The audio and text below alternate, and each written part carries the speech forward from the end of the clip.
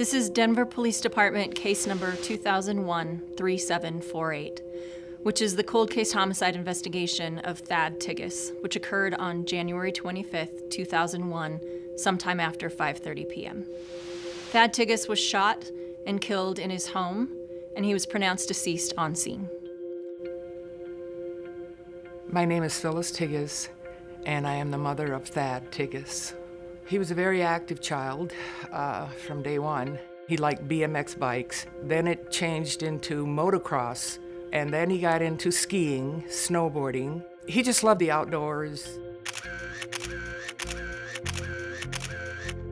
On January 25th, 2001, at approximately 6:30 p.m., a neighbor called 911 after finding Thad Tigges unresponsive here in his home in this Northwest Denver neighborhood.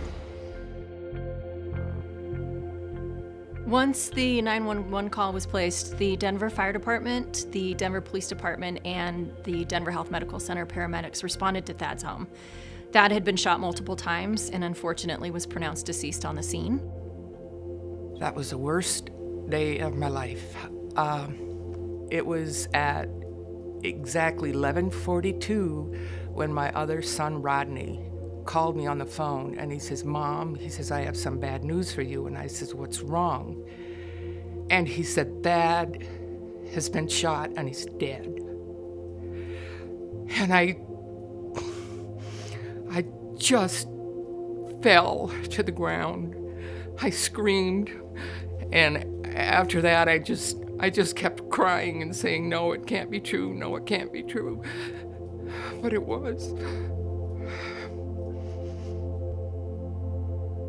There's actually two tragedies in this case. Of course, the primary one is that Thad Tigges was so violently taken from his family at such a young age.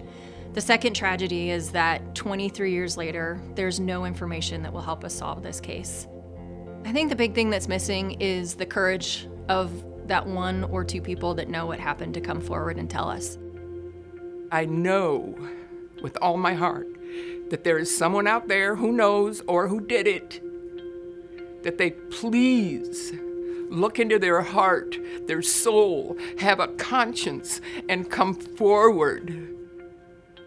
Through the family, there is a $100,000 reward being offered. You can call in with any information that you think is helpful for this case, and you can remain anonymous. All I know is I want his murderers put in prison. That would help to relieve some of the pain that we have, because it's a hurt that never, ever goes away.